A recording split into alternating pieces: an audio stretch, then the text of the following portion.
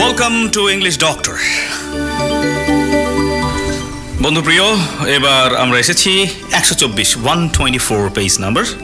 হ্যাঁ, আর আমরা এখন আলোচনা করব কি নিয়ে? In spite of despite chapter number. Chapter নাম। আচ্ছা, ইনস্পাইট অফ বা ডিসপাইট মানে কি?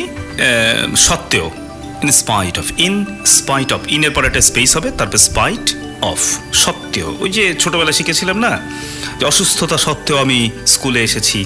I came to school in spite of sickness, এরকম শিখেছিলাম, ওই রকম।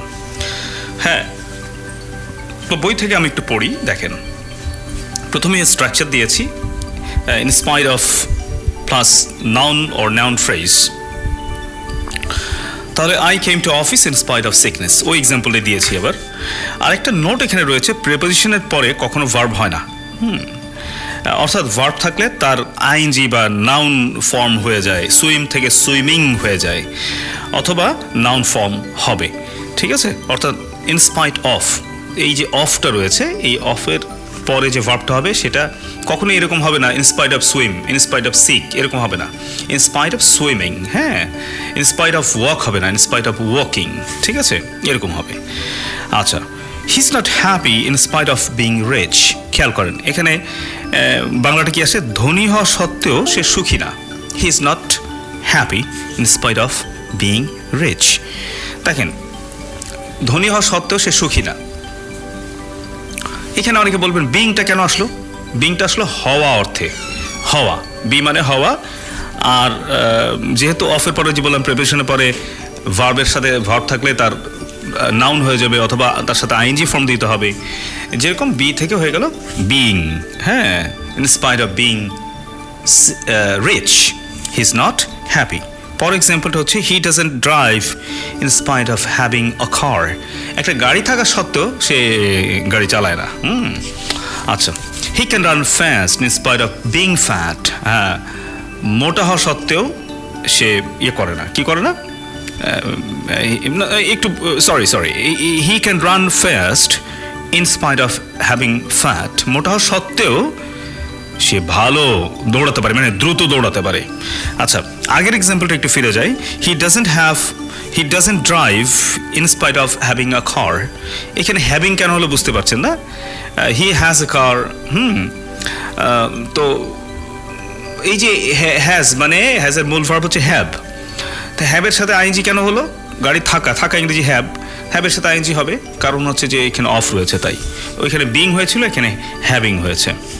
আচ্ছা, পরের এক্সাম্পলে যাই। 125 page number. In spite of his age he still Leeds an active life. মানে যদিও তার অনেক বয়স হয়ে গিয়েছে, হ্যাঁ, কিন্তু তারপরে সে এখনো একটা অ্যাক্টিভ লাইফ, বেশ কর্মঠ আছেন এখনো। হ্যাঁ, এরকম।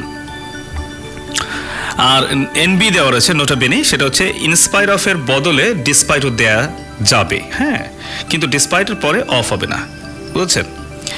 I went to office despite my sickness. এটা কখনোই বলবো না ডিসপাইট অফ মাই সিকনেস। তাহলে ইনস্পাইট অফ আর ডিসপাইটের পার্থক্যটা কি? ইনস্পাইট অফ এর পরে ইনস্পাইট অফ হয়, কিন্তু ডিসপাইটের পরে অফ হয় না। হ্যাঁ, ডিসপাইটের পরে অফ হয় না, আর কোনো পার্থক্য নাই।